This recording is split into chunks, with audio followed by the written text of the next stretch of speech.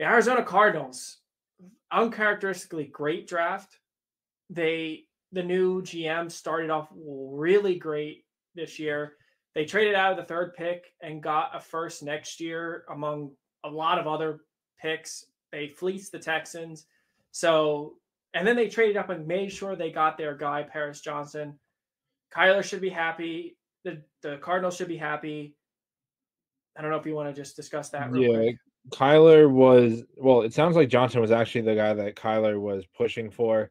So to move back at your capital and then move up was an unbelievable move, especially in front of Vegas.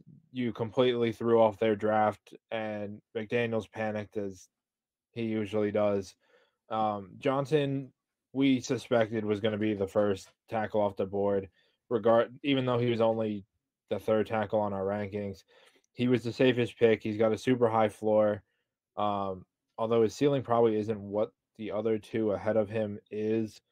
But, I mean, he's athletic. He protected, not that Stroud's athletic, but he did protect Justin Fields. So he is used to that quarterback running around in the backfield. Once Murray is back from injury, he should be very happy with what they're doing up front. They went and got BJ Ojulari in the second. I thought it was a little bit high for him. I had him as a third round graded prospect, but he's very solid. He's one of those guys, I forget who my comp was, to be honest, but he should start right away. I don't see him ever being even a 12 sack guy, but he could be a 10 sack guy repeatedly. Very technical, under athletic. He was misused at LSU where he's asked to drop back a lot, and he shouldn't. He should be a pass rushing stand up backer. But again, that was a need. They addressed needs all across the board. Garrett Williams in the third.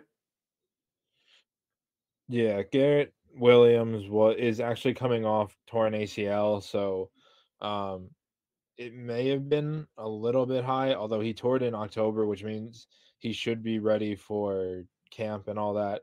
But between him and Kytrell Clark, who actually had a very strong draft process, they are starting to rebuild the secondary, who before Thursday night was set to start like Antonio Hamilton and a bunch of other no names. Michael Wilson in the third is gamble because his health has always been a question. But as far as ability, he's number one receiver material. He's a great route runner, great hands. He can go up and get the jump ball. He's got good release, good athleticism. Again, it's just he's missed time in every single season. They went and addressed the line further, which they needed because they have got to have the oldest offensive line in football right now. And they went and got John Gaines the second. I got nothing on him. And then Clayton Tune in the fifth, another one of our favorite sleeper quarterbacks. We had him as our quarterback 5. We liked him more than Levis. And as crazy as that sounds, it was more to do with Tune's draft, like what it's going to cost to get him versus Levis.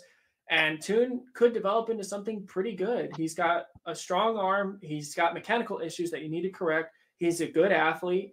And, he's going to be a great backup for Kyler, but he may start soon because they don't really, their current quarterback is hurt as well. It'll be interesting to see how that plays out.